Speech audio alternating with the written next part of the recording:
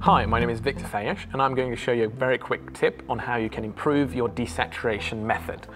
As most people, you probably grab like a hue and saturation layer and desaturate it. But if you look at the color wheel, it's all wrong, and that's because of Photoshop.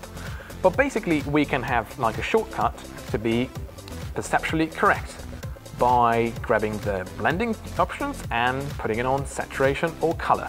Now it's so much better. Now let's look at that on a real life example. So I'm going to grab like a hue and saturation layer, lowering and desaturating it, and just look very closely. And if I turn that on either color or saturation, you will see a difference. Ta-da, there is the difference. Now going back, there is a difference, and forth. There is the difference. So this is basically a perceptual difference, and it actually is very important. That's it.